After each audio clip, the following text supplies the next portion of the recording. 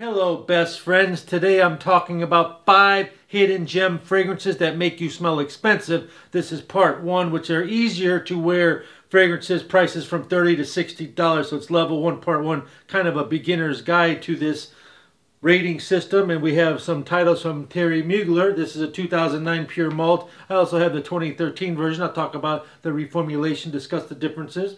We have some Hugo Boss, some Dolce & Gabbana, some Salvador Dali, and some La Costa. Shout out to Chef Leo Sanchez Coelho. Thank you very much for constantly commenting for the past who knows how many 15 months on every single piece of content I put out. Respect to you. Back to this fragrance, we're going to start out with pure malt. Now here's a little tip. I've seen vendors displaying this 2009 box. It has the Thierry Mugler signature on their photos, but then when you really click into it, they'll show you this photo which just says Mugler. They're two different fragrances really. They might be using that to bait you in. Just a little tip. You want the one, doesn't matter, you're going to decide which one you want, but I put the link down below for this one, which is an honest, reputable seller. Click the links down below. Pure Malt by Thierry Mugler was released in 2009. Again, this is a 2010 batch. It has the signature on the bottom of the bottle. The box also has a signature. And then it got reformulated and they re-released in 2013. In 2009, other fragrances that came out were Yves Saint Laurent La Nuit de l'Homme, which those batches from 2009 through 2012 were some of the most famous batches. Why do they, fragrance companies, reformulate? I suppose at that time, that 2009 was a Hall of Fame year. At the time, my suspect is that the IFRA, the fragrance regulations and rules, came into play very strict, and they removed some of the ingredients that they could extract to use in fragrance making. That's just my assumption. If you have more information, comment down below. Again, in 2009, also the famous Carolina Herrera CH Men came out, and it had a red ribbon, and everyone talks about how much more delectable that is and delicious that is. Now, when you want to compare these two, this is the 13 version.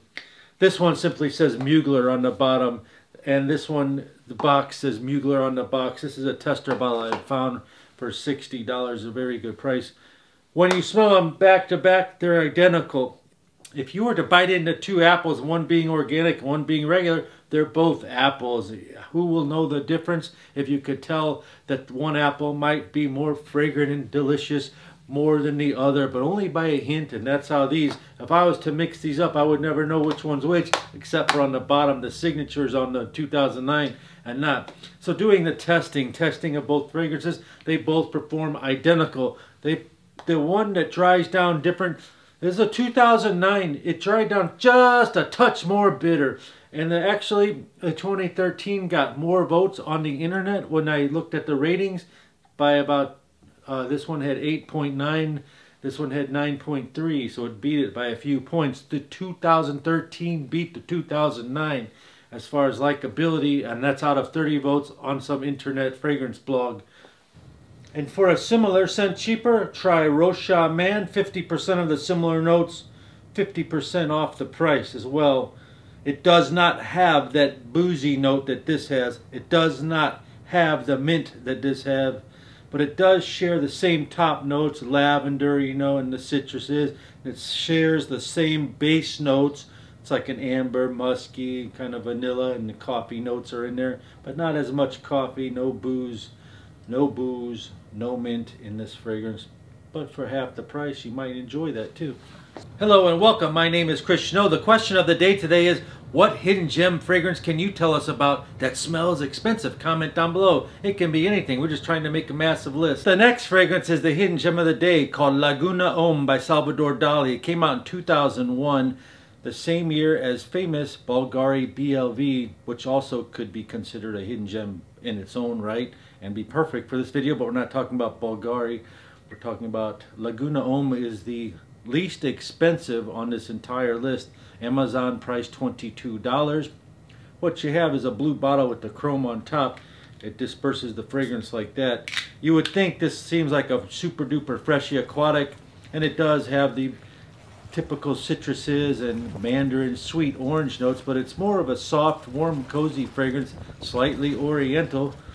they wanted to evoke the feeling of being by the sea, maybe your day off, maybe a date, walking down the pier with your girl. It's a lot of citrus, lime, and blue notes. And in the base, you've got the tonka, you've got the vanilla, you got the musk, and it becomes sweet and warm. And it lasts 6 hours. And if you spray it on your clothes, it lasts 12 hours. Laguna Omba is by Salvador Dali.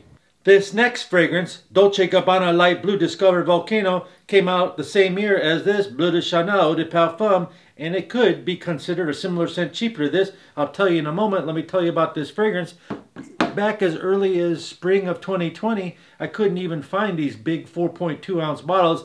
Now, hidden gem note, special price drop. The prices are under $40 on these 4.2 ounces. Back then it was $90. I don't know what happened. I've been looking on the batch code that says 414050. It's a 2014 batch even. And even they have testers even cheaper than that. I've linked them down below. This thing opens up with a lemon ginger spice. It's very nice with cypress. So you're thinking about spring, summer, autumn, fall. Why? Because cypress gives it that brown, dark color type note, you know, red and brown note.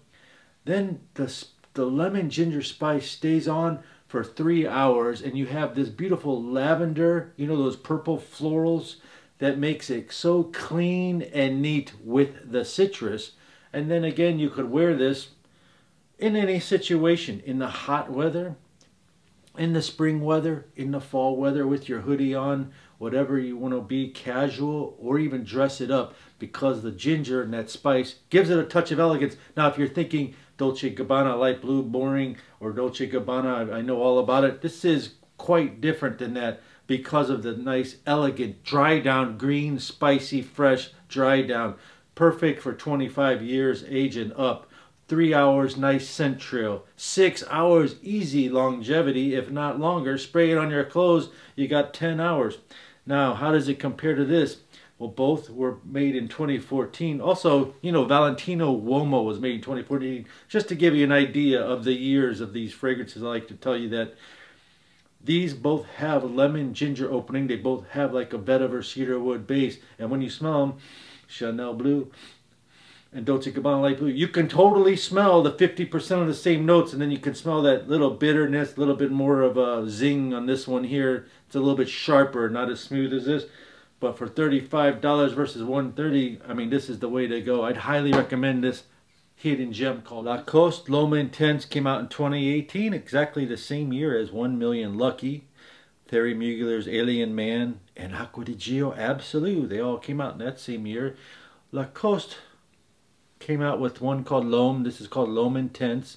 And they both, if you were to compare the two, they both smell similar. This one has more of enhanced, you know, flavor and notes to it, including a note called rhubarb, which is kind of like a celery stalk. It's got your ginger in it to give you that nice spice. And when you first spray it, you think it's going to be a light woody scent, but it actually has nice fruits in it and mandarins, and it's got this delicious vanilla dry down to it. So it opens up fresh and fruity and dries down to a mildly sweet fruity vanilla green scent. I don't think you should wear this formally. It's more of like a casual blue jean, sweatshirt, hoodie type fragrance, but it does garner lots of compliments. Lacoste makes fragrances that get compliments. The longevity was a 5-hour fragrance, and I know a lot of you like stuff that lasts a little longer, but you know, it's not bad. Plus the price wasn't bad for under $40. Compare it to the regular Lacoste L'Homme. They just added some more green notes. It's called a cypriol. It's like a note that makes it nutty and green, to give you an idea. And they've added vetiver to this one, but all the rest of the notes are the same in this fragrance. Hugo Boss Bottled Intense Cologne came out in 2016, same year as Valentino Uomo Intense.